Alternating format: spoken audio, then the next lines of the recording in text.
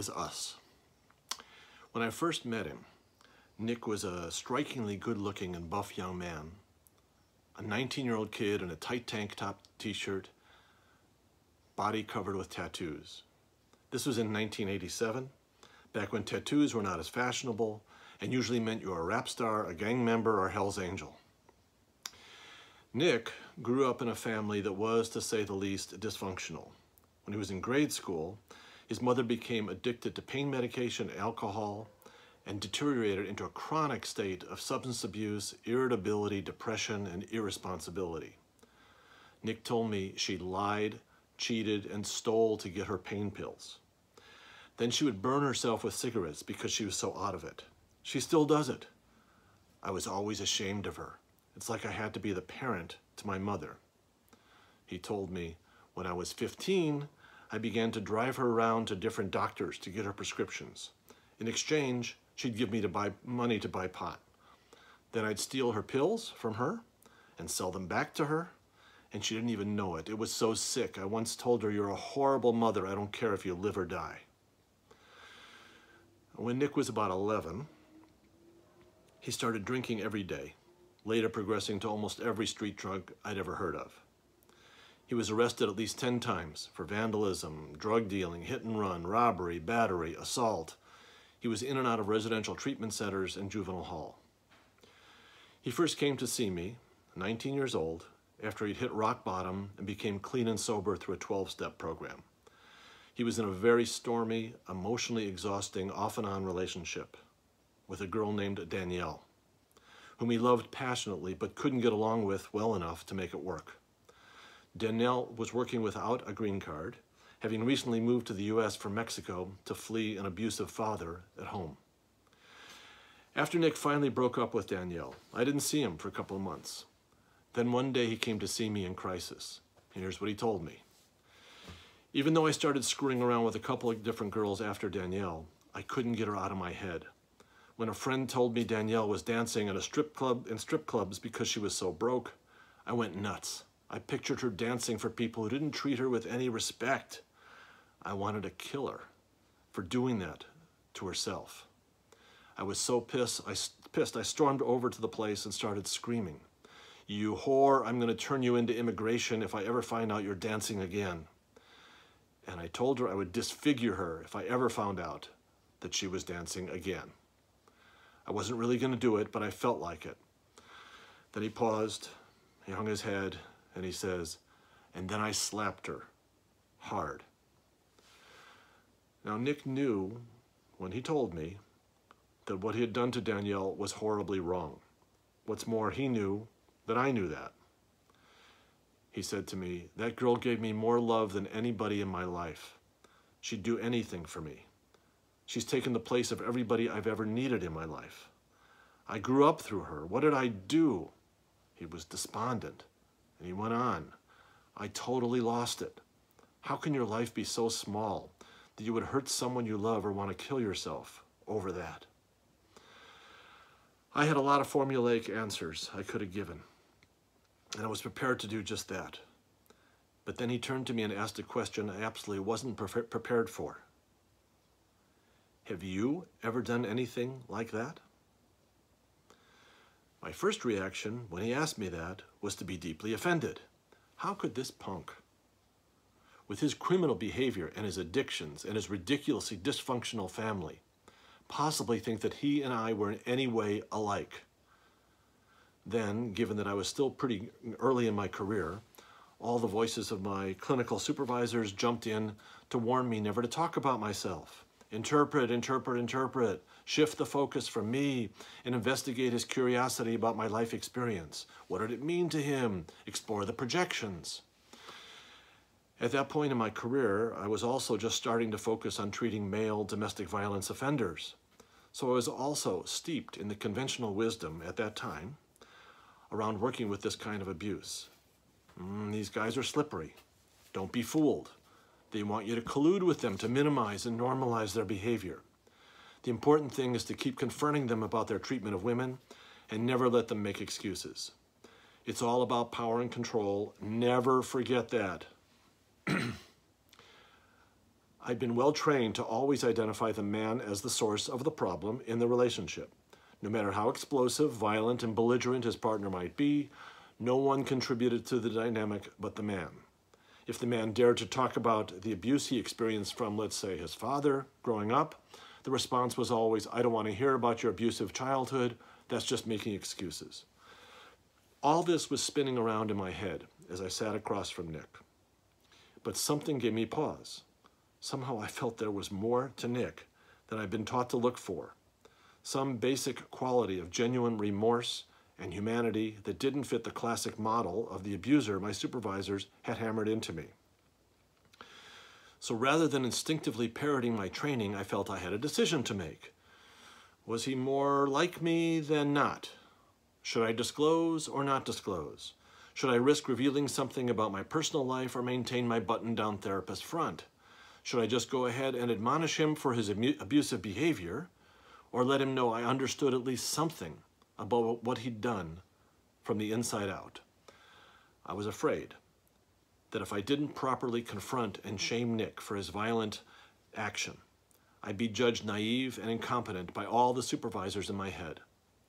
Worse, I didn't want to let down all the women all over the world who are victims of male aggression. I had about 3 milliseconds to decide what to do. Taking a quick breath, I plunged in and told Nick the following story. When I was 21, I was in a very stormy relationship with a girlfriend. The day I tried to break up with her, she yelled and ranted at me for hours, and then she spit right in my face.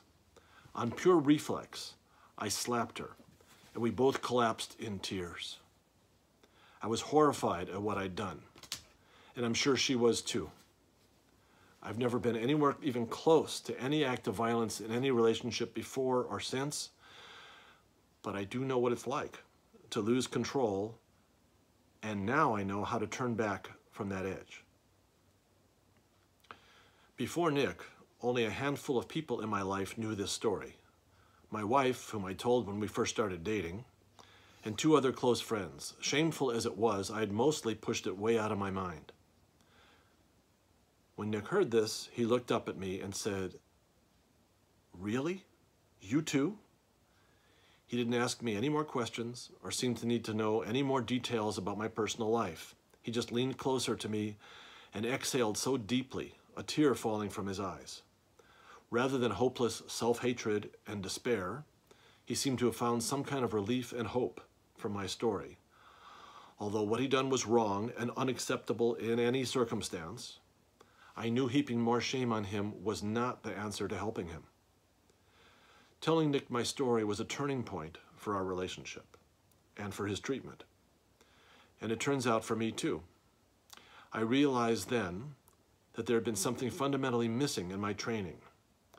I'd never be able to help the Nicks of the world turn back from the edge of losing control if I couldn't see the piece of them that existed in myself, as horrifying as that piece might be to the rest of me. Sure, not every man who commits an abusive act is like Nick. Some are simply way beyond help. But I saw that a big part of my job with many of the abusers was distinguishing those who were real candidates for finding ways to heal the wounds that led them to abuse, and those who were not.